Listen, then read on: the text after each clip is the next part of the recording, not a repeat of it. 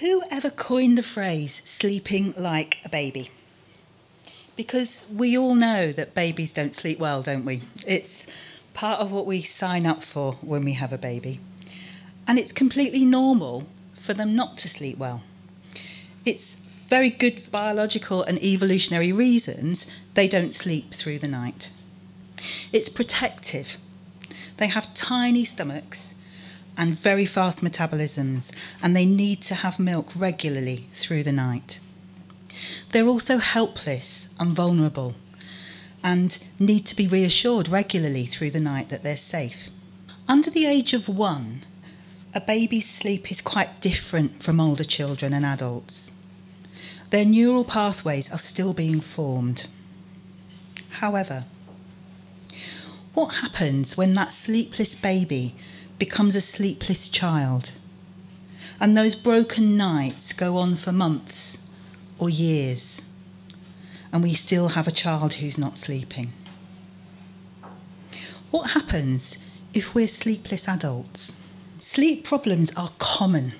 About 40% of adults, 50% of children, and 80% of children with a special educational need or disability also have sleeping difficulties at any one time. So who do we turn to for help and support if we're struggling with our sleep or our children are struggling with their sleep? I was a nurse for 34 years, and for the last 20 years of my career, I worked with babies and children and families. I did a specialist public health nursing degree alongside health visitors, and we had not one session on sleep, not one.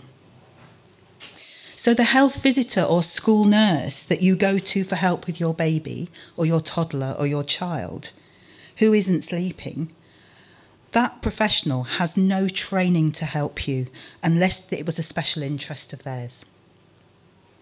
As an adult, you might go to your GP for help when you don't sleep. But unless your GP has a special interest, they too won't have done any specific training about sleep. Sleep is one of the 4 pillars of health, alongside food, water, and exercise. It's not a passive process, it's a really active process, and a huge amount goes on while we're asleep to keep us well. We all know that we should drink water, eat 5 portions of fruit and veg every day, exercise for 30 minutes every day. But sleep? Nobody tells us about sleep, apart from the vague idea that we should have a good bedtime routine or get about 8 hours. Our children learn lots of things at school as part of their PHSE curriculum, but they're taught nothing about sleep unless they get to A-level psychology. So most of us know very little about what goes on when we're asleep, and then when it evades us, we're left trying to make it happen, with little understanding of the process and health professionals who can't help us. My mission, my passion, is to help everyone wake up to sleep. So I'm going to give you a whistle-stop tour through the real fundamentals of what happens during this really mysterious process. The first thing to say is that it's completely normal for us to wake during the night. It's a myth that we should get 8 hours straight. If you are somebody who gets up in the night, what might be happening is that you're reverting to a pre-industrial sleep pattern. If you were able to catch up on your sleep at another time, that wouldn't be a problem.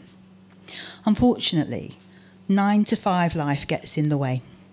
And it's that vital sleep that gets sacrificed, gets squeezed at from either end. Our late nights and our early mornings. We also all have times when we don't sleep well because we're stressed or anxious or we're bereaved. And for most of us, when that anxious time has passed, we go back to sleeping well.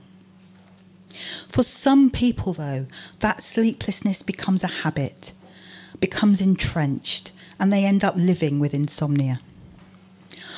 I want to normalise broken sleep. Periods of disrupted sleep do not mean that you are broken. But if you understand more, and if you understand how sleep happens, you may prevent those episodes of poor sleep becoming long-term insomnia. The area of our brain which governs sleep is actually very primitive. It hasn't caught up with that 9-to-5 modern life. It's stuck in a world where we got up with the sun and the warmth, and we worked outside and hunted and gathered all day. When the sun went down and it wasn't safe to be outside, when it got cooler, we'd come indoors to candlelight or dim gaslight and cool temperatures. So our brains are expecting warmth and bright light during the day and coolness and darkness at night. These are the ancient external cues that govern our body clock or circadian rhythm and tell us where we are in the sleep-wake cycle. Our circadian rhythm you would expect to be about 24 hours because that's the length of our day. But in fact, it's actually 24 hours and 11 minutes. Some very clever people have measured it. If our body clock were allowed to run on, we would gain 11 minutes every day and very quickly get out of sync with the day-night cycle. It needs the information coming from our environment to reset us back to 24 hours every day.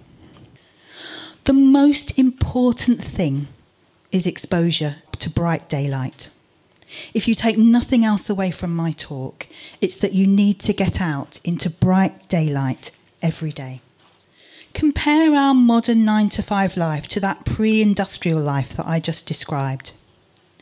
Rather than getting up with the sun and going to bed when it's dark, we get up when life dictates that we have to, for work or for school.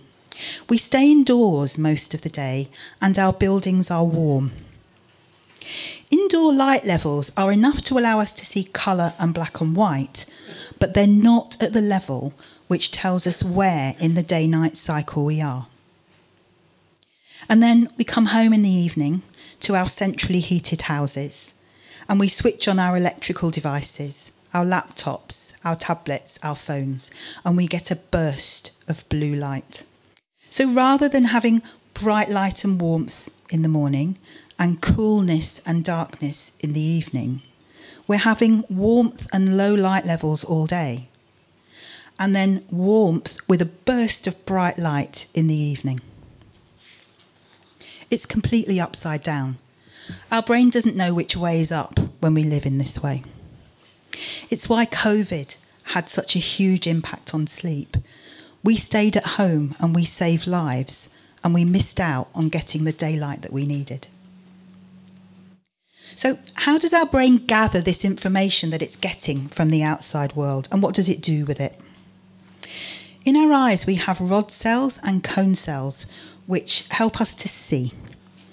Relatively recently, in scientific terms, researchers in Oxford discovered that we have additional cells in our eyes which pick up light levels. They're nothing to do with our vision. That information is sent to the suprachiasmatic nucleus, a tiny area of our brain, only about 10,000 cells.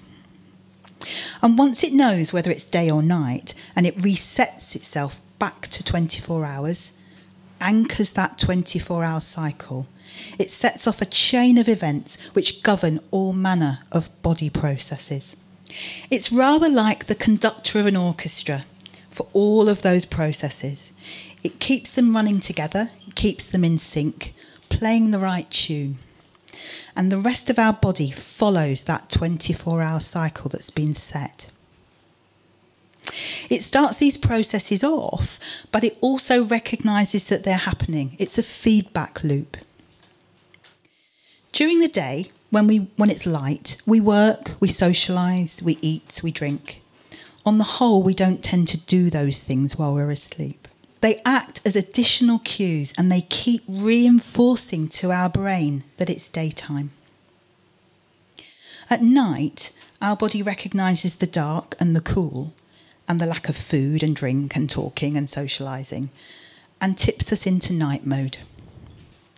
You can start to see how shift work can mess with our sleep, because when our bodies are expecting to sleep, we're doing activities that we associate with the day.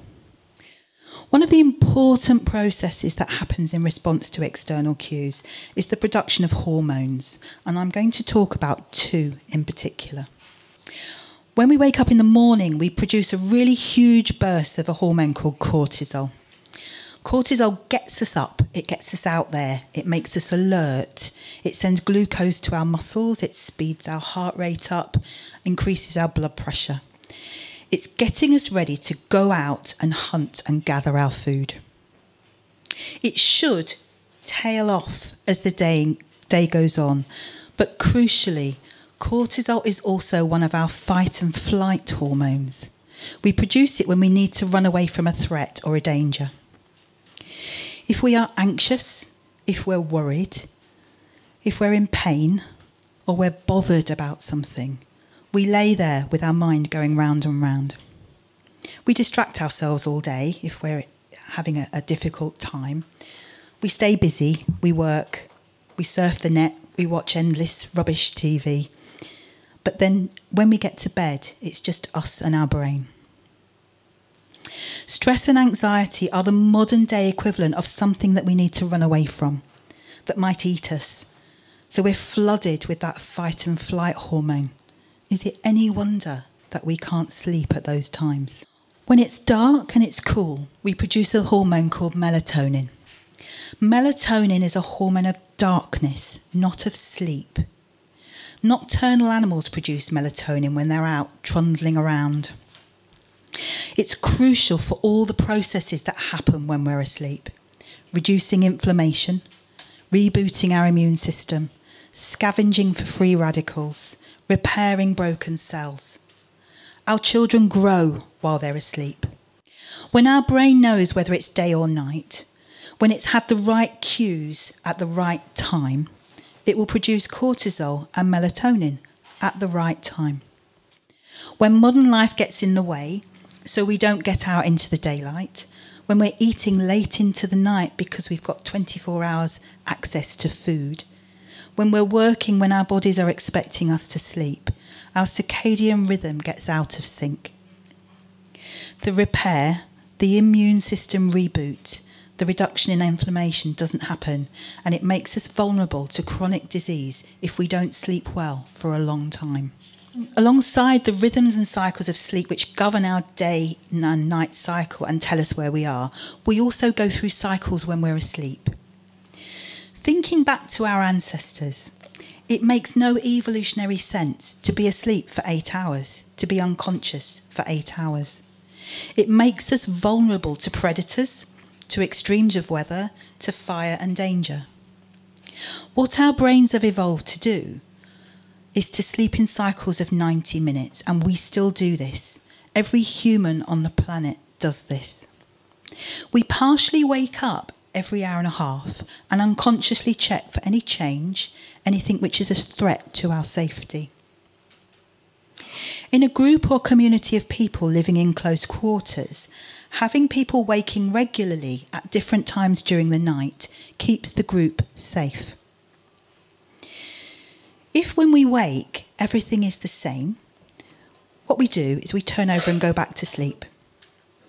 We don't even know that we've woken. Think about yourself this evening when you go home and you go to bed.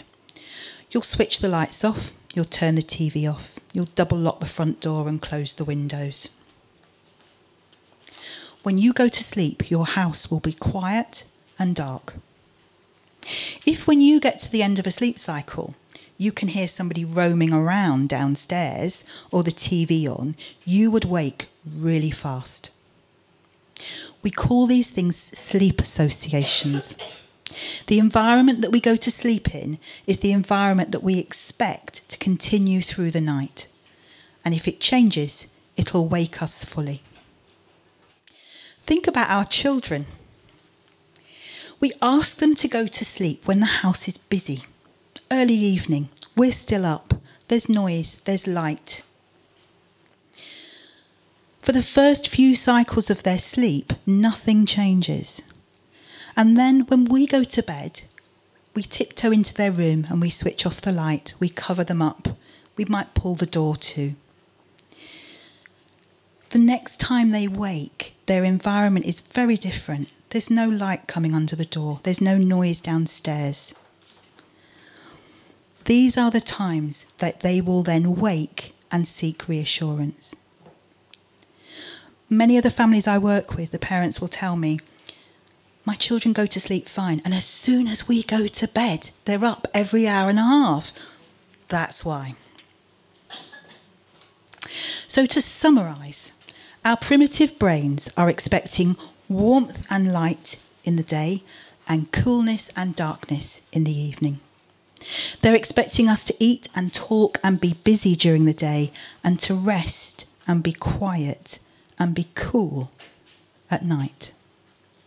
They're primed to check every 90 minutes throughout the night for any changes which may pose a threat to our safety. There will always be people who do the wrong things and still sleep well.